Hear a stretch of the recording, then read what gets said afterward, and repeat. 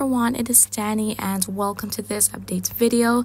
I really hope that you guys are doing well, and we're going to be looking at what is going on across the North Atlantic. So we can see that airflow pressure is spinning out there near the Azores, and even along the intertropical convergence zone as well. There is some convection, even some thunderstorms, and when we see those white dots, that is indicative of lightning strikes.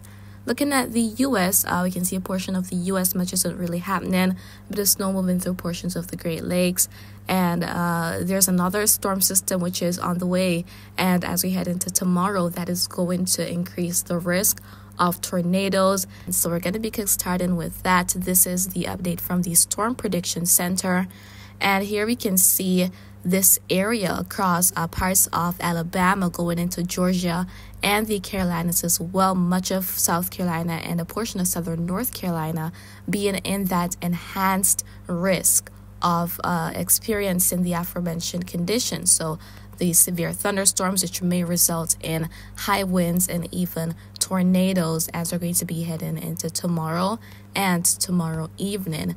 Elsewhere across the southeastern states, Mississippi, even for much of Florida, and up into most of North Carolina, even reaching the tip of Virginia there's that slight risk, that marginal risk as we head into states such as Tennessee and Kentucky. So this next storm system is going to be making its way through as we head into the latter part of this week, and many areas to be affected by this upcoming storm system were just a few days ago battered by that other one which moved through and brought its impact. It resulted in a lot of damage and even it took a few lives, unfortunately.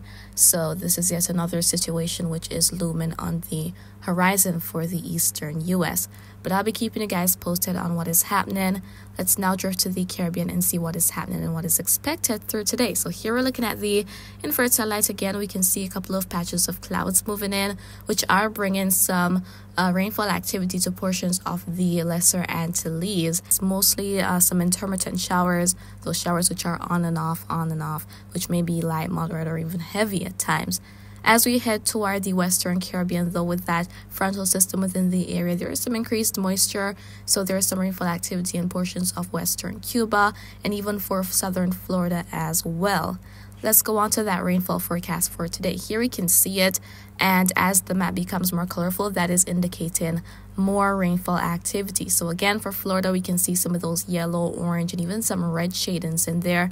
So there could be some substantial rainfall across some areas. Similar story for the northern Bahamas, Grand Bahama, the Abaco Islands, even heading towards Andros Island. There could be some substantial rainfall, but things will be a bit drier the further south where you go to the southern Bahamas and even for the Turks and Caicos Islands as well. And again, as I said, across portions of Western Cuba, there is some shower activity right now, some of that even near the Cayman Islands. And for Jamaica, there could be some showers popping up here and there, especially for east and southern parishes. And that was the story yesterday. For some areas, it was a pretty rainy day, but it's likely to be improved weather today. As we head toward Central America, going to Mexico, Belize, even over in Guatemala, Honduras, El Salvador, the offshore islands, the Keys, the Bay Islands of Honduras, a whole lot of rainfall activity is not expected. Yes, some showers are possible, but the chance is pretty low for any substantial rainfall. Heading to portions of Nicaragua, even for Costa Rica near the Pacific coast and offshore Panama, that is going to be where a lot of rainfall activity takes place along the intertropical convergence zone going towards Colombia, and even for parts of southern Venezuela and sections of the Guyanas, there may be some substantial rainfall today.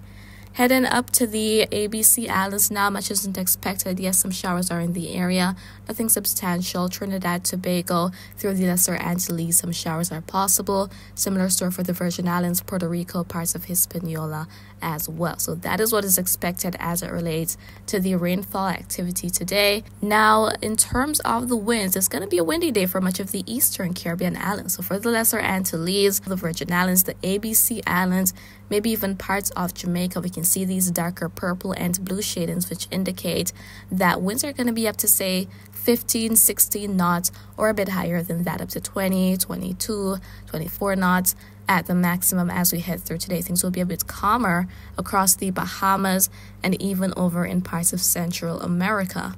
And with that, those seas are quite rough, coupled with the fact that it's high tide right now because of the new moon.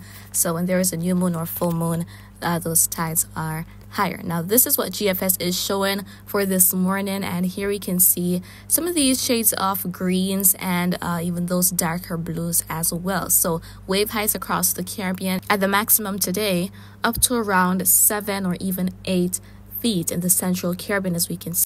And it is a similar story coming in from the east for the Atlantic side of the Lesser Antilles. But for many other areas, mostly those blue shadings, especially that light blue and even the whites as well. So wave heights across parts of the Bahamas, offshore of Cuba, even Jamaica and Haiti as well, could be up to say 1 or even 2 feet at maximum.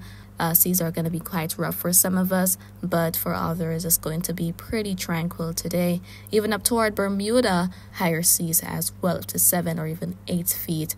And so guys, that is pretty much what I wanted to share with you in this update video. I really hope that you found it to be quite informative, and if you have any questions, please do leave them in the comments. I'll respond to you when I get the chance to do so. And remember to always be weatherwise.